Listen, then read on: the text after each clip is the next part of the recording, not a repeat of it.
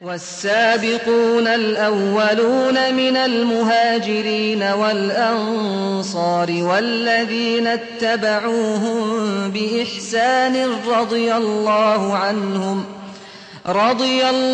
عنهم ورضوا عنه وأعد لهم جنات.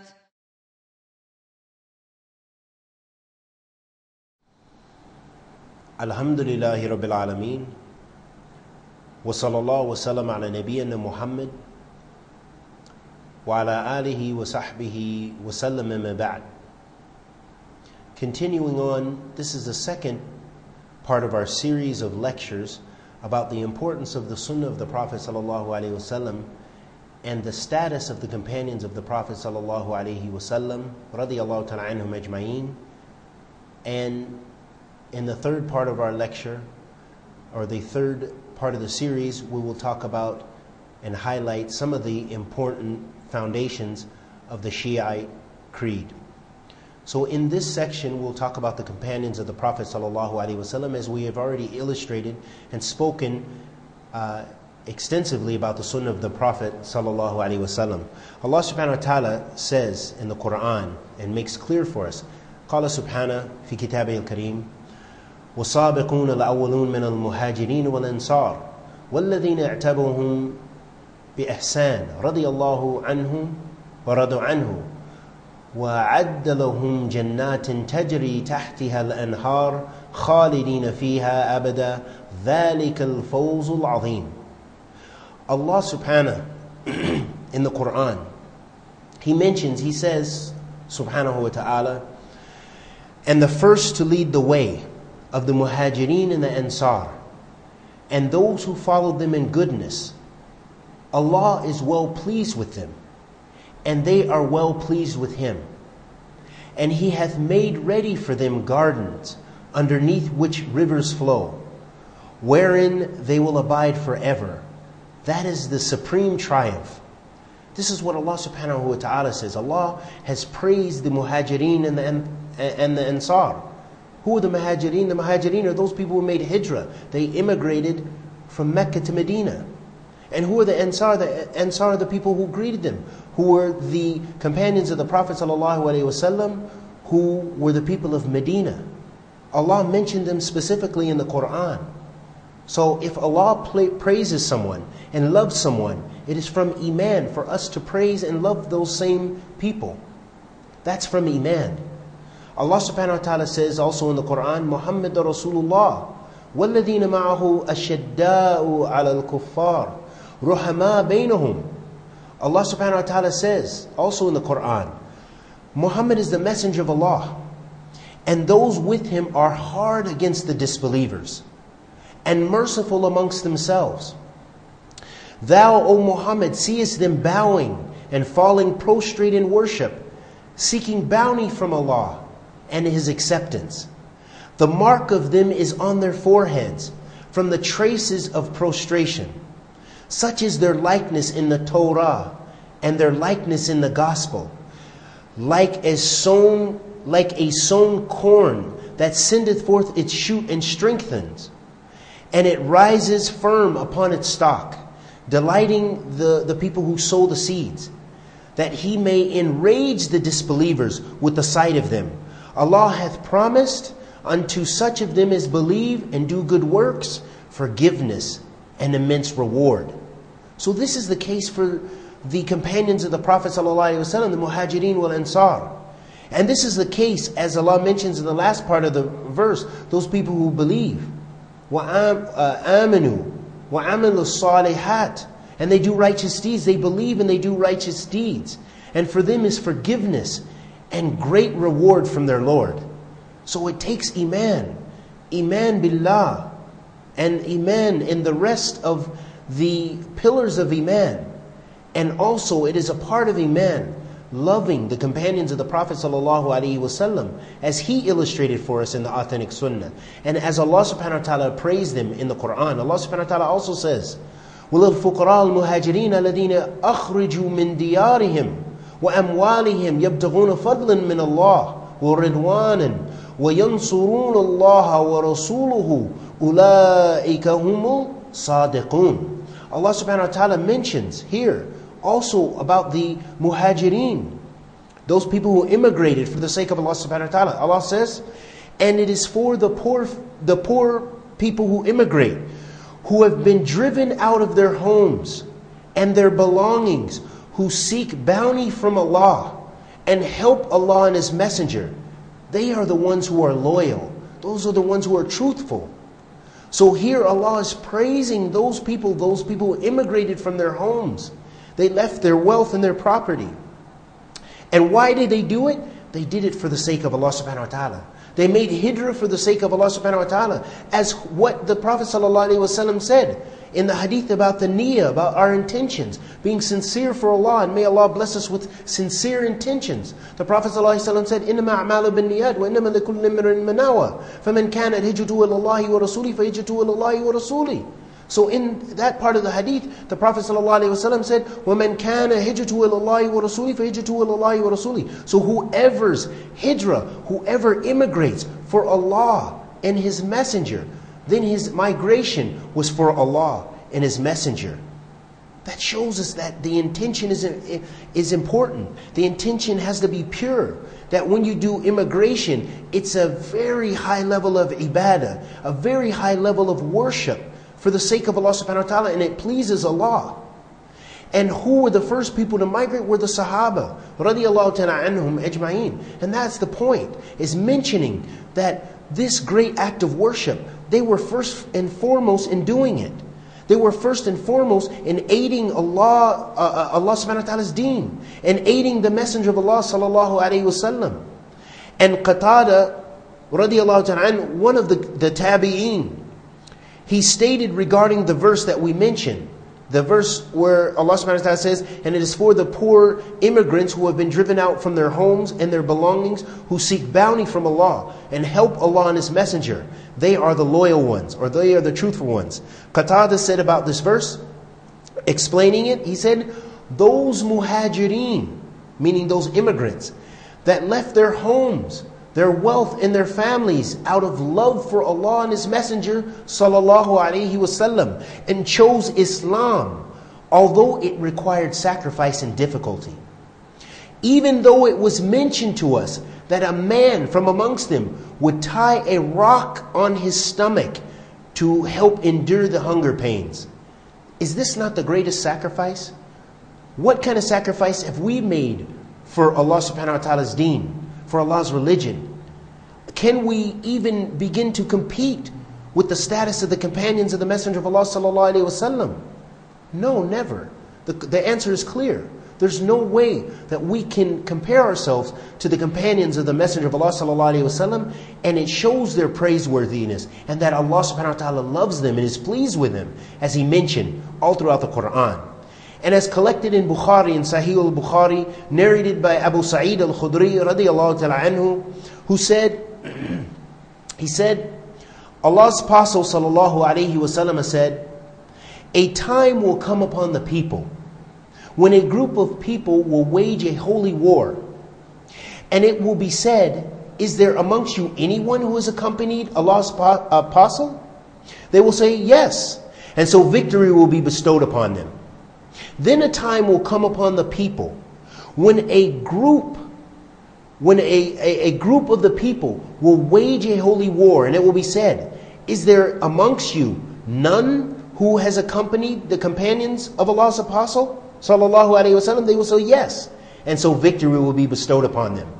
Then will come a time upon the people when a group of people will wage a holy war, and it will be said, is there amongst you anyone who has been in the company of the companions of Allah's Apostle sallallahu alaihi wasallam? They will say yes, and victory will be bestowed upon them. So this shows us this is victory.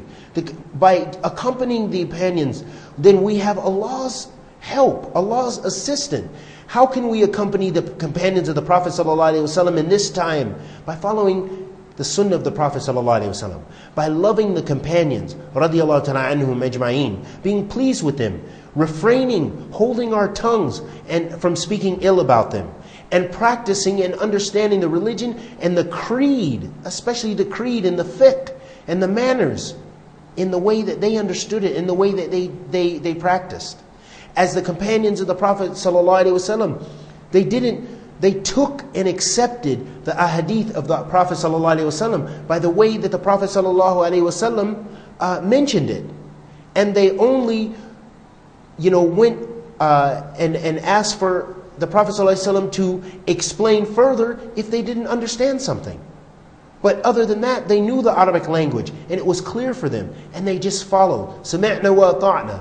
They listened and they obeyed the commandments of the Prophet ﷺ. And they were the best of this ummah, as was narrated in Bukhari, narrated Imran ibn Hussein radiallahu ta'ala anhu, who said, Allah's Apostle ﷺ said, the best of my followers are those living in my generation, meaning my contemporaries. Then those who follow the latter.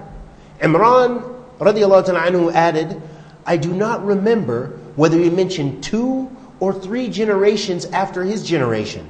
Then the Prophet ﷺ added, there will come after you people who will bear witness without being asked to do so, and will be treacherous and untrustworthy, and they will vow and never fulfill their vows.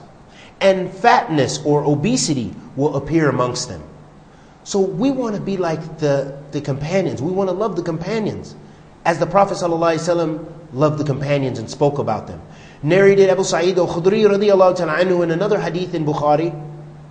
He said that the Messenger of Allah ﷺ addressed the people saying, Allah has given option to a slave to choose this world or what is with him, meaning what is with Allah. The slave has chosen what is with Allah.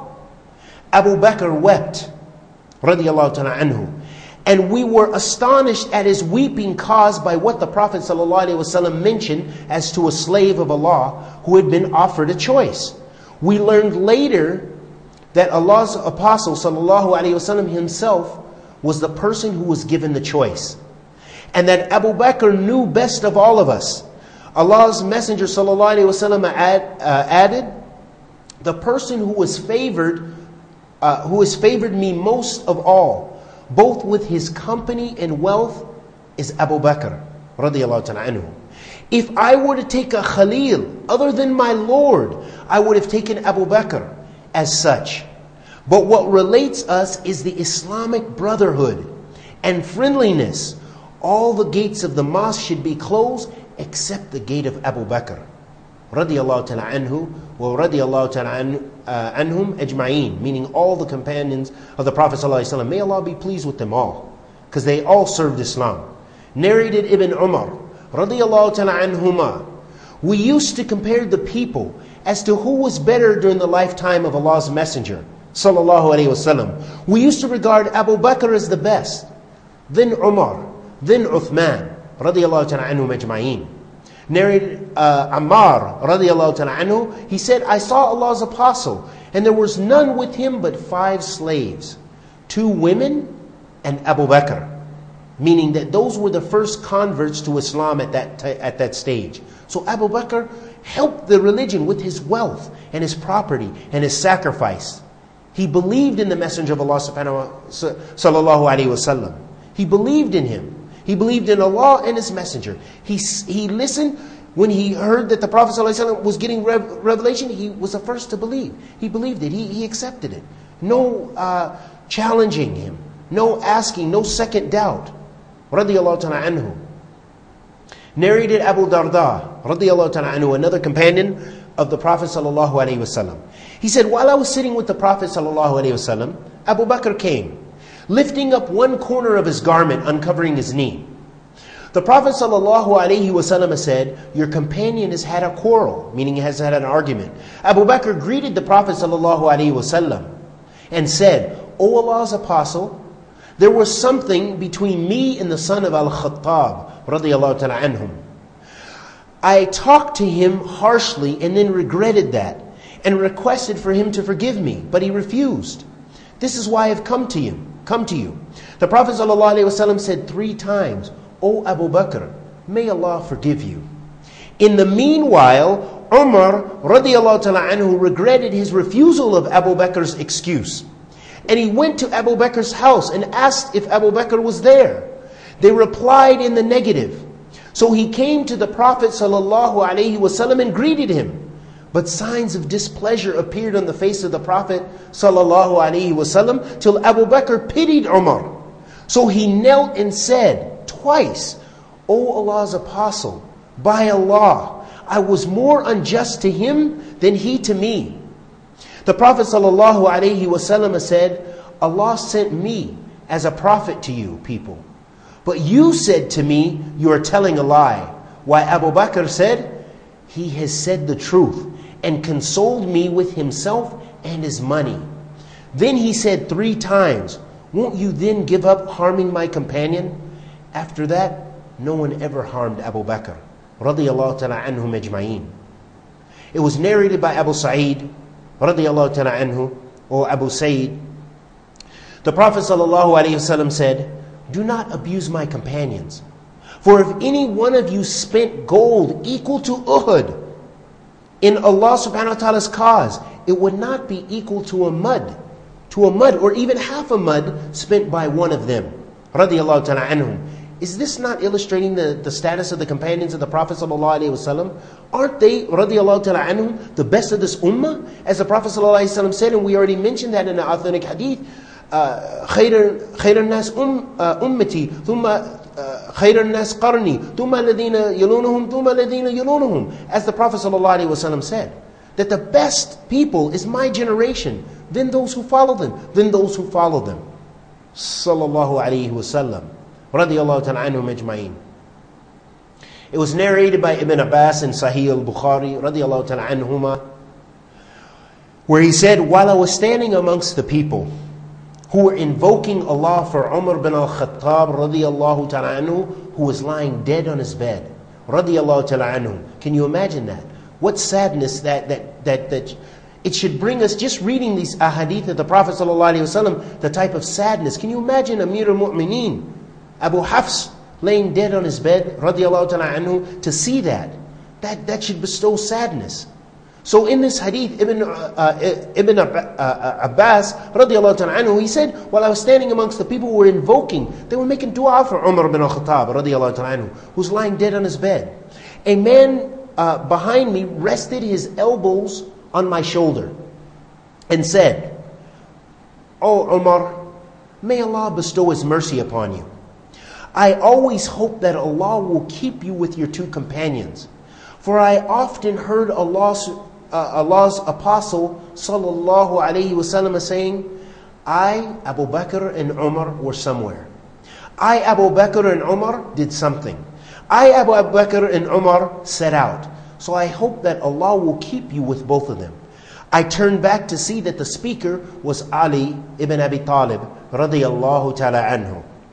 Narrated Ibn Abbas radiyallahu ta'ala anhu in another narration, he said, when the dead body of Umar radiyallahu ta'ala anhu was put on his deathbed, the people gathered around him and invoked Allah and prayed for him before the body was taken away. And I was amongst them. Suddenly I felt somebody taking hold of my shoulder and found out that it was Ali bin Abi Talib radiyallahu ta'ala anhu. Ali radiyallahu ta'ala anhu invoked Allah's mercy for Umar and said, O Umar, you have not left behind you a person whose deeds I like to emulate or imitate and meet Allah more than I like your deeds. By Allah, I always thought that Allah would keep you with your 2 companions. For every so often, I used to hear the Prophet ﷺ saying, I, Abu Bakr and Umar went somewhere. I, Abu Bakr and Umar entered somewhere. I, Abu Bakr and Umar went out. Radiyallahu ta'ala anhum ajma'een. This is how the Prophet ﷺ was with his companions. Radiyallahu ta'ala anhum ajma'een. So how is it that we could dispute this? How is it that we could differ with this? If you are truly a Muslim, how is it that you could accept other than this? Other than loving the companions of the Prophet ﷺ when the Prophet ﷺ loved them. Radiyallahu ta'ala anhum ajma'een. And Allah subhanahu wa ta'ala has loved them and said, all throughout the Quran, as we've already mentioned, all the verses where Allah subhanahu wa ta'ala has praised the companions of the Prophet Muhammad sallallahu alayhi wa alihi wa sallam. It was also narrated in Sahih al-Bukhari, narrated Sa'ad ibn Ubaidah radiallahu ta'ala anhu, a man came to Ibn Umar radiallahu ta'ala anhuma and asked about Uthman. And Ibn Umar mentioned his good deeds, and he said to the questioner, perhaps these facts annoy you. The man said, yes. Ibn Umar said, may Allah stick your nose in the dust, meaning to degrade you. The man asked him about Ali radiallahu ta'ala anhu. Ibn Umar mentioned his good deeds, and then he said, it's all true. And that is his house in the midst of the houses of the Prophet sallallahu alaihi wasallam. Perhaps these facts annoy you, or perhaps these facts have hurt you. The questioner said, yes. Ibn Umar said, may Allah stick your nose in the dust. Go away and do whatever you can against me. This is how the ghira, this is the love that the companions had for one another, radiyallahu ta'ala anhum ajma'een. This is how the love and the ghira that they had for the religion of Islam. This is how they dealt with the people who innovated. Why is this an innovation? Because these people disputed in creed. How is this an issue of creed? This is an issue of creed because these are the companions of the Prophet ﷺ. And it's mentioned all throughout the books of creed. Go back to the early books. You'll find chapters mention about what? The praiseworthiness of the Sahabah. Fadail al-Sahabah, the benefits of the Sahabah. All throughout the books of creed. Even the books of Hadeeth. They have abwab mustaqillah. They have chapters that are singled out and specified, mentioning the manners of the companions, the benefits of the companions. Radiyallahu ta'ala anhum ajma'een. Go back. Go to Bukhari, go to Muslim, go to Sunan Abi Dawud, go to Tirmidhi, go to any of the books. Go to the books of creed, the early books, the Salaf Salih. They defended the creed of Islam. And they held that loving the companions of the Prophet Muhammad sallallahu alaihi wasallam was an important creed of Islam. It was an important point of creed. It was something that no Muslim could ever refuse and could have evil or have harshness in their heart to dispute this beautiful and important fact that the companions of the Prophet Muhammad ﷺ were chosen by him. First and foremost, they were chosen by Allah subhanahu wa ta'ala, as we mentioned in the athar of Ibn Umar, that he mentioned that Allah subhanahu wa ta'ala chose those people. And those people were blessed to be chosen by Allah subhanahu wa ta'ala to be companions of the Prophet Muhammad sallallahu alaihi wasallam. They were chosen by Allah. So what do we have? Do you have any right in this affair? Absolutely not. Absolutely not. Listen, hear and obey. Follow the Messenger of Allah sallallahu alaihi wasallam and love the companions, because they're the one who preserved this deen. They're the ones who preserved the religion of the Prophet Muhammad sallallahu alaihi wasallam. They're the ones who Allah chose and appointed to preserve the Sirat al-Mustaqim, to preserve this religion, and to fight off bid'ah and those things which go against the sunnah of the Prophet sallallahu alaihi wasallam. So ask yourself this question. We have to ask ourselves, how can a people be successful and considered Muslims when they go against these authentic narrations of the Prophet ﷺ? How can a people ever be successful when they seek to doubt the trustworthiness of those who carried and supported this religion? How can a people ever be successful and trusted and go forward when they question the authenticity of the Quran? When they undermine the judgment of the Prophet ﷺ and his choice of wives and companions, radiyallahu ta'ala anhum ajma'een, and all the positive, endearing statements he salawatu rabbi wa salamu alayhi made regarding them. How can these people be successful? How can we take from these people? And lastly, ask yourself, can we ignore the ignorance and deception of a people whose creed is based upon cursing, meaning that this is a pillar of their creed, this is a foundation of their creed, to curse and accuse those loved by the Prophet Muhammad sallallahu alaihi wasallam, and whose books are filled with tales from questionable men and sources whom they claim are infallible? How can we take from these people? How can we trust these people? So Muslims, beware of anyone who speaks ill about Allah subhanahu wa ta'ala's speech, meaning the Quran.